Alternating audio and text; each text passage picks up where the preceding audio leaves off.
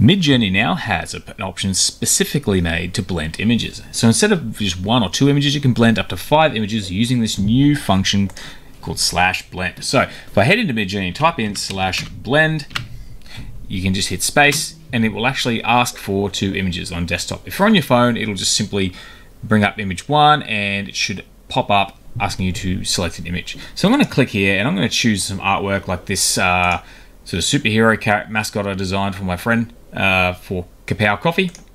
And then I'm going to actually click upload again and choose a different sort of background. I'm going to go to something like maybe this Japanese temple, click open. And we've got our 2 images, so now I'm just going to hit enter and see what it comes up with. So you can see it's kind of created a version of the character and placed it onto a background that's very similar. So if I upscale one of these and take a look, we've got our superhero with a coffee cup on the background there, which is pretty cool. But what happens also if we compare this to just say popping this straight into version 4? If I copy this information, type in imagine and just paste those 2 images in there, let's see what result we get while not using blend to compare the 2. Okay, so it does look much the same, except I do believe there's a little less, maybe a little less sort of detail, but overall it's pretty much the same process as far as I can tell. Now what if I want to blend 5 images? I type in /blend and I've actually noticed a bit of an issue with the desktop version. It seems to work better on the phone version, but if I click on image 1, I choose my Musashi character that I drew a few years ago, pop him in there. I then decide I want to add this cow image to make him look a bit more photorealistic.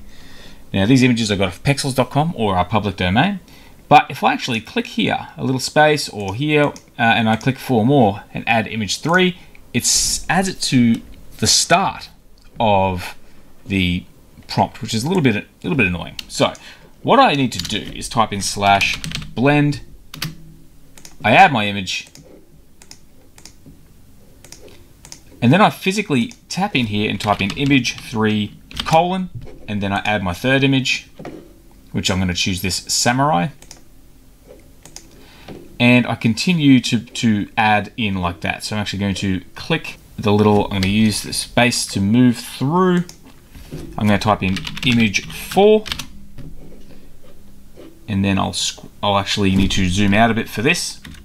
Add that file. And we're going to choose this Japanese temple. And scroll across again. I click at the end, I type in image 5: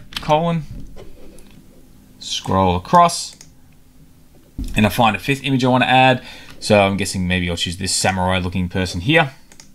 So I've added 5 images. I haven't tried this yet to see what result we'll get with these 5 images. So I'm going to click on the space, hit enter, and see what Midjourney comes up with.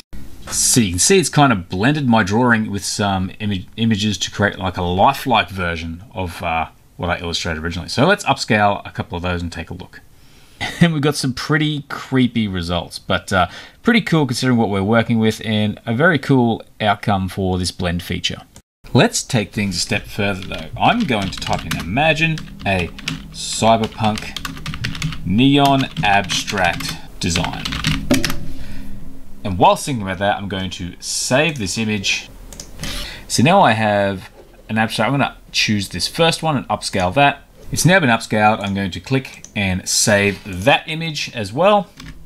Now I'm going to go back down, blend, and upload the generated pic that I blended before, along with the more stylized Midjourney image that I created, and we're going to see what results we get from that. And now you can see we have this more stylized result that we can actually work with. So I'm going to upscale a couple of these.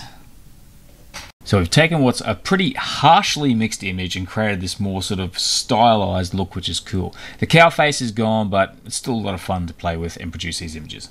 Now this can be great for blending people together. So if I take this picture of Arnold Schwarzenegger and Sylvester Stallone and blend that, we get a pretty interesting result. If I take some artwork and blend it with Sylvester Stallone, I get another type of result.